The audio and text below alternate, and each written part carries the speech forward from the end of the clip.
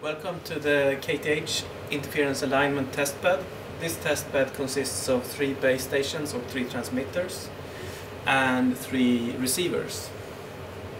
And the transmitters are located, one over there about 5 meters from here, one over there about 5 meters from here, and one over there about 5 meters from here. And then we have 3 nodes.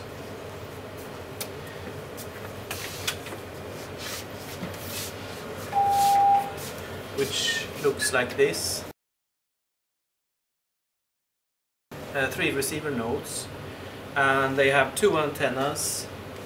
We have some receiver boards, and we have USRPs for A to D conversion, and then we do all the processing on a computer, which is actually located in that room. So all the processing is done centrally on that computer. Yes, and the performance is illustrated on this screen. So here you see 6 view graphs, and these view graphs illustrate the interference alignment at the user or the terminal. So you have, this is for instance for user number 1, and here you have a black dot indicating the strength of the desired signal, and then you have a red and a blue arrow indicating the length of which indicates the strengths of the interfering signals as seen from the receiver point of view. And the angle between the interfering signals and the desired, so this angle and this angle, is indicating the angle between the subspaces of the received signals. And okay, this system is not optimized against the processing speed, so the feedback rate is quite slow. So let's be very still now and wait for the next update. Yes. Yeah. Now you see. You see some movement here. The movement is actually that we are going through 38 subcarriers. We have an OFDM system with 38 subcarriers, and you can see the interference alignment on those 38 subcarriers.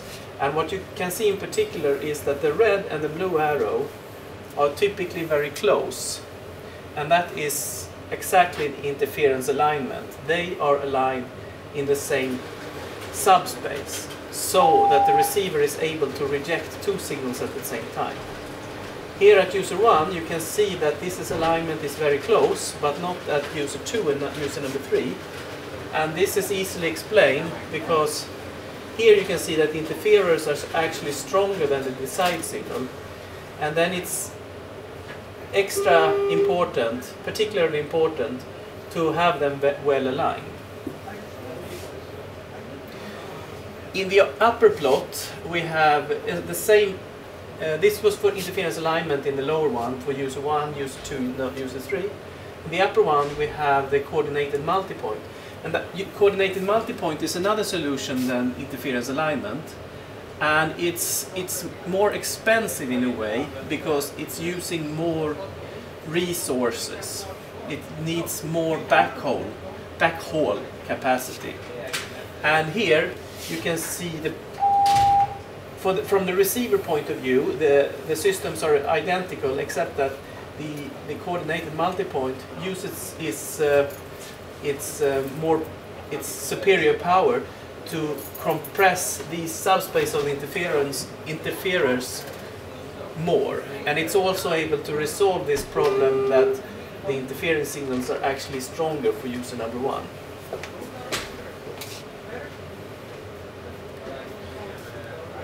This screen shows the bit error rate of interference alignment and coordinated multipoint. I don't think you are able to see this really, but it shows the bit error rates, and you could see that the bit error rates, that are the raw bit error rates by the way.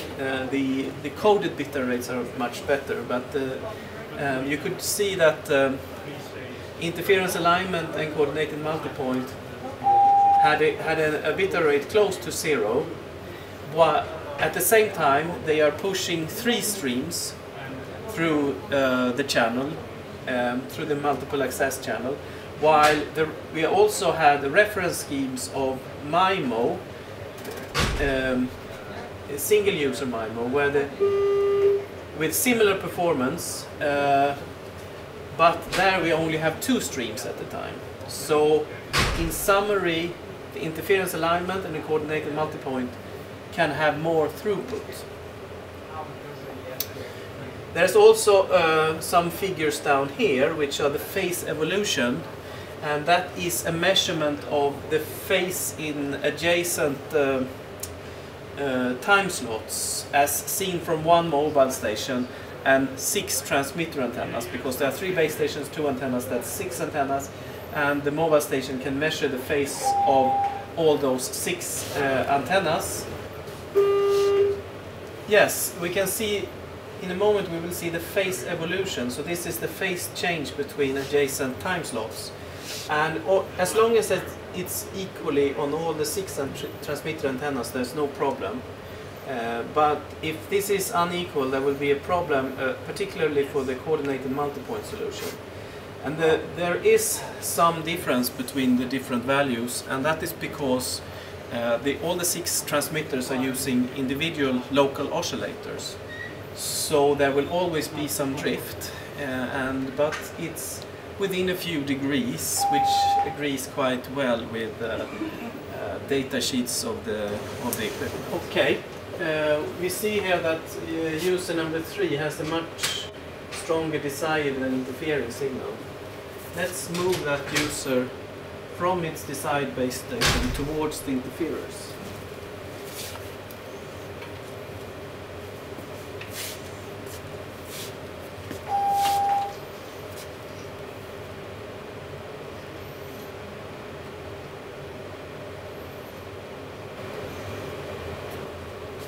Yeah, now you can see for user number 3 that the interfering signal is actually stronger than the desired signal, and at least for some subcarriers. And as you could see on those subcarriers,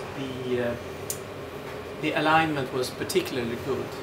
Then the red and the blue arrow were particularly close,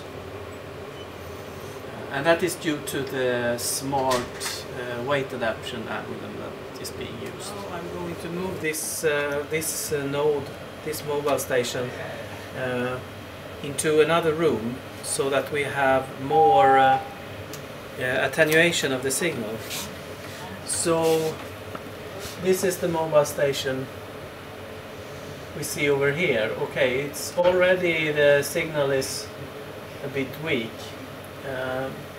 Now we can have a look at the bit error rate also on this user, and it's around 2% already, or 1% to 2%. Let's move it inside.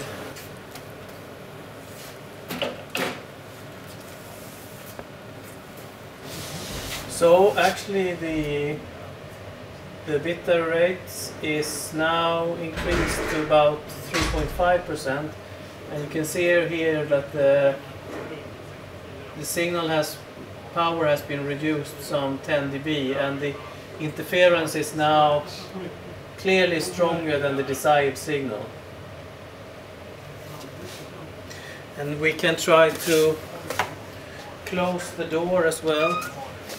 Yes, we have now moved one of the transmitters to inside the room, and we have also